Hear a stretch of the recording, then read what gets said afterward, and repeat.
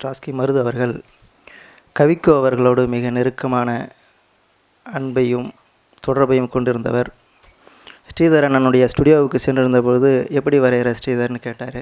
அவர் ஸ்டுடியோவில் போய் அந்த கணினியை காட்டினோன்னே இதெல்லாம் முன்னாடியே ட்ராட்ஸ்கி ஒரு தடவை கூட்டு போய் காட்டினார் அப்படின்னு ஐயா சொன்னார்.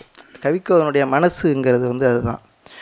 ஐயாவை பார்த்துட்டு வரும்போது நம்ம மருது அண்ணன் சொன்னாங்க, இசாக் ஐயா அந்த ஸ்கூட்டரில் உட்கார வச்சு அந்த சந்திலெல்லாம் போவார் அப்படின்னு. டிவிஎஸ் 50ல் அது ஒரு பெரிய நெகிழ்வான அனுபவங்கள். ஆனால் ஐயாவை நினைக்கிற பொழுது கண்களில் கண்ணீர் வராமல் இருக்காது. இந்த நெகிழ்வான நிகழ்வுகளை ஒருங்கிணைத்து செல்கிற தலைமையேற்று இருக்கிற அண்ணன் ட்ராட்ஸ்கி மருது அவர்கள் இப்பொழுது தலைமை உரையாற்றுவார்கள். மிகவும் நெகிழ்வான ஒரு கூட்டம்தான் இது. அவரை சுற்றி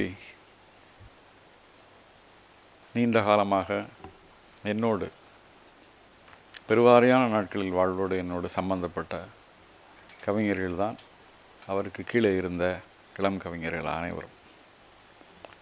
நான் வாழ்நாளில் நான் சந்தித்த மனிதர்களில் என்னுடைய வாழ்வையும் நெருப்படுத்திய முக்கியமானவர்களில் அப்துல் ரஹ்மான் மிக முக்கியமானவர்.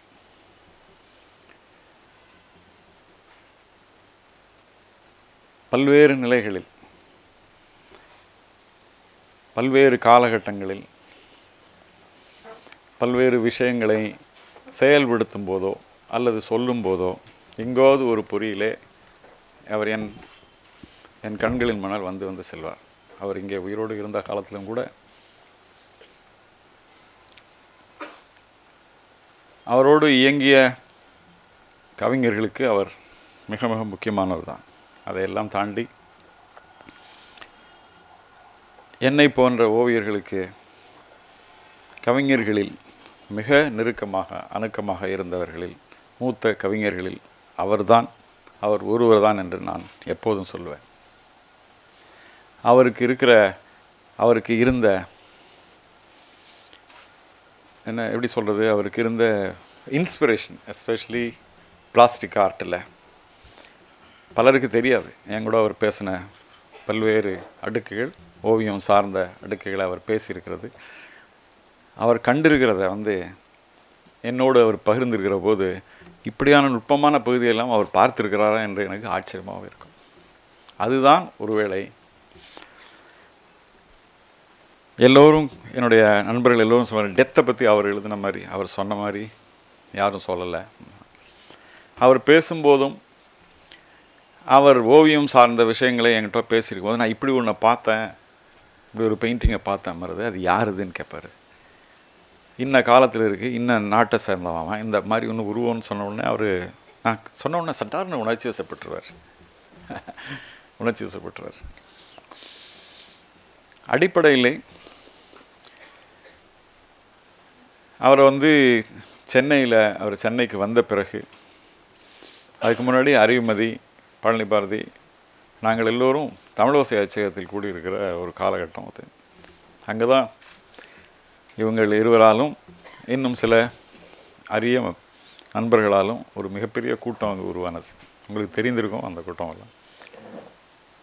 அந்த காலகட்டத்தில் எனக்கு ஒரு நேரடியான அறிமுகம் இல்லாத போது கூட இவங்க மூலயமா தான் நான் பல்வேறு செய்திகளையும் அவருடைய சிறப்பையும் பற்றி நான் அறிந்திருந்தேன். 80களில் கடைசியில் அவர் சென்னைக்கு 80s எண்டு தானே, அது 80s எண்டில் தான் நினைக்கிறேன். அவர் வந்தபோது அப்புறம் சுட்டு விரல் நானும் அவரும் சேர்ந்து ஒரு வாரப்பத்திரிகைக்காக செய்கிற வாய்ப்பு, ஒவ்வொரு முறையும் அவருடைய கவிதையை நான் படிக்கிறதுக்கான வாய்ப்பு வந்தது. அதுக்கு முன்னாடி மிக முக்கியமான ஒரு கட்டம் என்னன்னா, நவீன ஓவியமும் தமிழ் பாப்புலர் மேகசினும் ரெண்டும் இணைகிறதுக்கு மிக முக்கியமான காரணமாக இருந்தது. ஒரு மிக முக்கியமான ஒரு சம்பவத்தை உங்களுக்கு சொல்லணும். ரெண்டுக்கும் காரணமாக இருந்தவர் உங்களுக்கு எல்லாருக்கும் தெரியும். ஆதிமூலத்தினுடைய பங்கு மிகப்பெரிய பங்கு. அவர் மேலே அவருக்கு ஒரு மிகப்பெரிய ரஹ்மானுக்கு மிகப்பெரிய மரியாதையும் உண்டு. 85ல் குறிப்பாக பாவை, வேலுச்சாமி, இரா வேலுச்சாமி, அவர் இல்லை, இப்போது இல்லை, வேலுச்சாமி, ஆனந்தவுடன் இருந்தார் வேலுச்சாமி. இவங்கள் எல்லாருடைய முன்னெடுப்பில் தான் இது ரெண்டும் இணைந்தது. ஒரு பகுதி மாலனுக்கும் அந்த அந்த அந்த சிறப்பு சேரும். சிறு பத்திரிகை எல்லாம் தாண்டிட்டு பெரிய பத்திரிகையோடு இணைகிறதுக்கான ஒரு வாய்ப்பு வந்தபோது கிட்டத்தட்ட அது 85 நல்லா ஞாபகம் இருக்குது எனக்கு, 85, 86 ஆனந்தவுடன் ஒரு சப்ளிமெண்ட்ரி ஒன்று போட்டுச்சு. அந்த சப்ளிமெண்ட்ரிக்கு அப்துல் ரஹ்மானுடைய, மீராவனுடைய, பல்வேறு முக்கிய கவிஞர்களுடைய கவிதையை ஆனந்தவுடன் நவீன ஓவியத்தோடு சேர்த்து இணைத்து, இது வேலுச்சாமி தான் அதுக்கு காரணம், மிக முக்கியமானவராக இருந்தார். அப்படி தான் அது இணைய ஆரம்பித்தது. எனக்கும் அப்படியான ஒரு மூத்த கவிஞர்களோடு அவருடைய கவிதைகளெல்லாம் இன்னும் ஊன்றி படிக்கிறதுக்கான வாய்ப்பையும் நான் சென்னைக்கு திரும்பி வந்த பிறகு அப்போது தான் அது ஏற்படுத்துச்சு. அந்த காலகட்டங்களில் எனக்கு மீராவே தெரியும். பிறகு ஒரு மிக முக்கியமான நாள் இது. இந்த சம்பவத்தை நான் மீராவும் அப்துல் ரஹ்மானும் என்னுடைய வீட்டுக்கு வந்திருந்தபோது இந்த சம்பவத்தை சொன்னேன். ஒரு நாள் நானும் மீரா பத்திரிகை கொண்டு வந்துட்டார். அந்த பத்திரிகை தொடர்ந்து வந்துட்டுருக்கு. நானும் அதில் ஒரு சில பகுதியில் நானும் கான்ட்ரிபியூட் பண்ணிகிட்ருக்கேன் அண்ணம். அந்த நேரத்தில் ஒரு நாள் நானும் ஆதிமூலமும் அது அடையாறு பஸ் ஸ்டாப் இருக்குது பாருங்கள், அதாவது அந்த அந்த மலர் ஹாஸ்பிட்டலுக்கு அடுத்து வர்ற ஒரு ரைட் ஹேண்ட் சைடில் இருக்கிற பஸ் ஸ்டாப்பில், அந்த பஸ் ஸ்டாப்புக்கு முன்னாடி எதிர் பஸ் ஸ்டாப்பில் நானும் ஆதி சாரும் நிற்கிறோம். 2 பேரும் எங்கேயோ ஒரு காஃபி ஏதோ சாப்பிட்டுட்டு வந்து அந்த இடத்துல நின்று பேசிட்டுருக்கோம். அப்போ ஆதி என்கிட்ட சொல்கிறாரு, அந்த எதிர் பிளாட்ஃபார்மில் ஒரு வெள்ளை ஜிப்பா போட்டு நிற்கிறாரு, அவர் யார் தெரியுமா மருதுன்னு கேட்குறாரு. நான் இங்கேருந்து பார்க்குறேன். அவர் சொன்ன உடனே அந்த எதிர் பிளாட்ஃபார்மில் இருக்கிற எல்லா மனிதனும் எனக்கு மறைஞ்சிட்டாங்க. அவர் ஒருத்தர் தான் தெரிகிறார், அந்த ஜிப்பா போட்டு ஒருத்தர் தான். அவர் ரெஸ்ட்லெஸ்ஸாக இருக்கார். அந்த பஸ் ஸ்டாப்பில் இங்கேயும் அங்கேயும் நடக்கிறார். கையில் ஒரு வெத்தலை பெட்டி வச்சுருக்கார். வேறு யாரும் இல்லை, அவர் தான் பிஎஸ் ராமையான்னு எனக்கு ஆதி மூலம்னு சொல்கிறார். அப்போ உடனே அந்த வாரம்தான் அவருடைய இன்டர்வியூவை நான் அன்னத்தில் நான் படிச்சிருக்கேன். அந்த இன்டர்வியூ என்னைய இன்னும் சொன்னேன், இப்போவும் நீங்கள் எடுத்து படித்து பாருங்கள் அந்த இன்டர்வியூவை. என்னை ஒரு இன்னொரு இடத்துக்கு ஒரு எலிவேட் பண்ண மாதிரி தான் நான் அந்த இன்டர்வியூவை நான் அவரோட இன்டர்வியூ படித்தவொன்னே நான் உணர்ந்தேன்.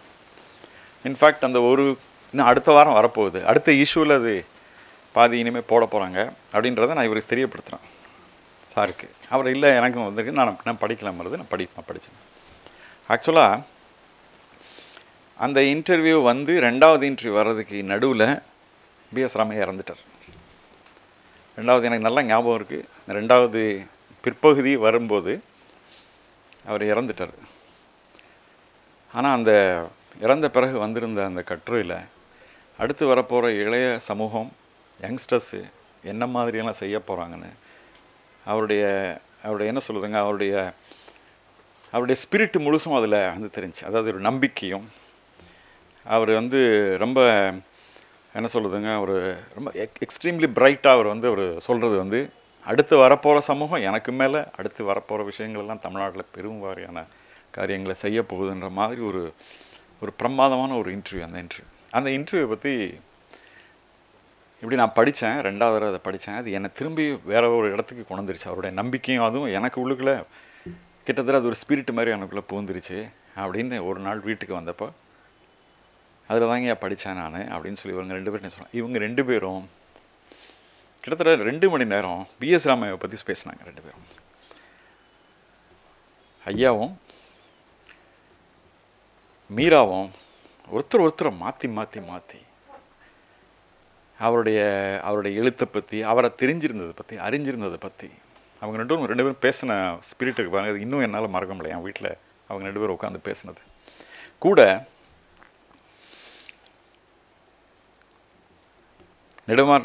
நெடுமாறன்றேன். இது மீராவோடும் இவரோடும் பேசியதில்லை. நான் 2 பேரையும் எப்போதுமே தனித்தனியாக நான் எப்போதுமே நினைக்கிறதில்லை. இவர் பேசினா அவர் பேசுன மாதிரி இருக்கும், அவர் பேசினா இவர் பேசுன மாதிரி இருக்கும். அப்படி தான் நான் 2 பேரும் இருந்திருக்கிறேன்.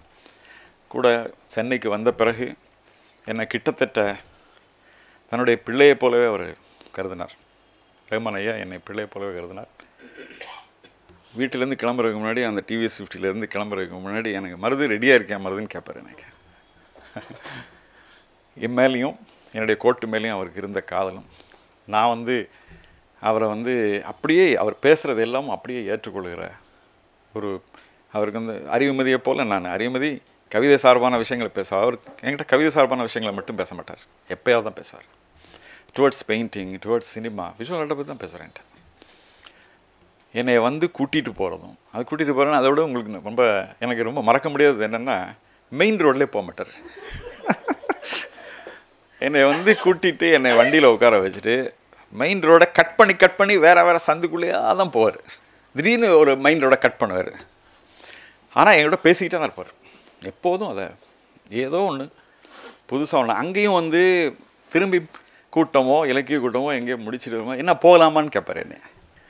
அவர் என்னை விட்டுட்டு போகணுன்னு இல்லை, ஏதோ என்னை அவர் கிட்டத்தட்ட அடாப்ட் பண்ணிக்கிட்ட மாதிரி தான் என்னை கூட்டிகிட்டு வர போவார்.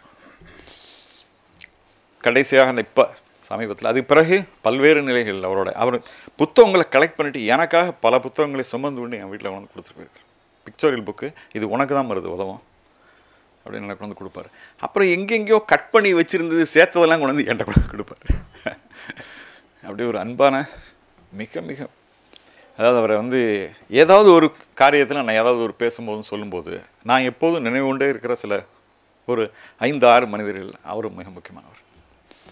கடைசியாக நானும் அறிவுமதி சௌரி எல்லோரும் சேர்ந்து அவரை பார்க்க போகிறோம். இப்போ சமீபத்தில் அவருடைய இறந்ததுக்கு கடைசியாக கிட்டத்தட்ட 1 மாதத்துக்கு முன்னாடி சௌரி, உங்களுக்கு தெரியும், சௌரி ஆர்கனைஸ் பண்ண ஒரு ரிமார்க்கபிள் ஈவெண்ட் இந்த மகுடமுக்காக அதனுடைய ரிஹர்சல் நடக்கும்போது போகிற வழியில் அவர் போய் பார்க்க போனோம். அப்போது ரொம்ப சோர்ந்து போயிருந்தார். ஆக்சுவலாக நான் அப்போ எடுத்த புகைப்படம் தான் பத்திரிகையில் ஜூனியர் விடனில் வந்தது அந்த படம். ஏதோ அப்போ ஒரு ரொம்ப சோர்வாக இருந்தார்.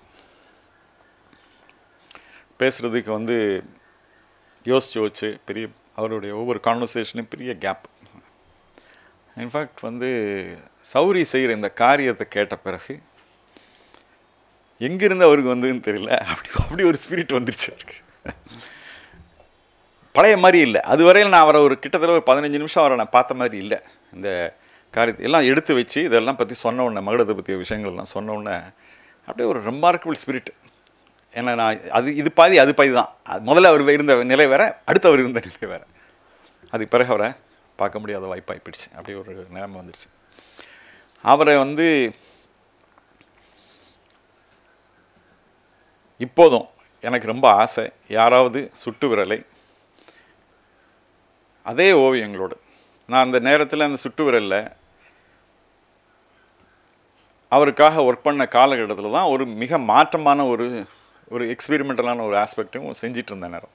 அதாவது கவிதையை நான் படித்த பிறகு கவிதையை விட்டுட்டு அது எனக்கு ஒரு இமேஜ், என்ன இமேஜை இம்மிடியட்டாக எனக்கு மனதில் ஏற்படுத்துதோ அந்த கவிதை, அதை வரைகிறது. அல்லது 2-3 டீகூப்பேஜ் மாதிரி 2-3 இமேஜ், இதுலேருந்து இது தோணுது அது தோணுது, கனெக்டாக எலிமெண்ட்டை ஒன்றா சேர்க்கறது. இப்படியான பரிட்சார்த்தமான முறைகளை அவருடைய கவிதைகளுக்காக படம் வரைகிற போது தான் நான் அந்த எக்ஸ்பெரிமெண்ட்டை பண்ணி பார்க்குறது. எனக்கு மிக மிக பெரிய ஆழமான அது என்கிட்ட ஒரு ஃபியூ பிக்சர்ஸ் தான் அந்த பிக்சர்ஸ் இருக்குது. யாராவது சேர்த்து வச்சுருந்தா அந்த படங்களோடு திரும்பவும் அந்த புத்தகத்தை பார்க்க நான் விரும்புகிறேன். யாராவது ஈசாக்கு கூட அதை செய்யலாம். எனக்கு ரொம்ப ஆசை. அந்த என்னை விட அவரோடு அறிவுமதியும் பழனி பாரதியும் மிக மிக நெருக்கமானவர்கள். அவர்கள் சொல்லியிருக்கிற செய்திகள் எனக்கு பல்வேறு செய்திகள் இருக்கிறது. என்னை விட அவர்களும் ஐயாவை போலவே ஐயாவுக்கு மிக நெருக்கமான என்னுடைய நண்பர்கள் பலர் இருக்கிறார்கள். அவர்கள் அனைவரும் அவருடைய நினைவுகளை சொல்லுவதை உங்களைப் போலவே நானும் கேட்க வந்திருக்கிறேன். நன்றி, வணக்கம்.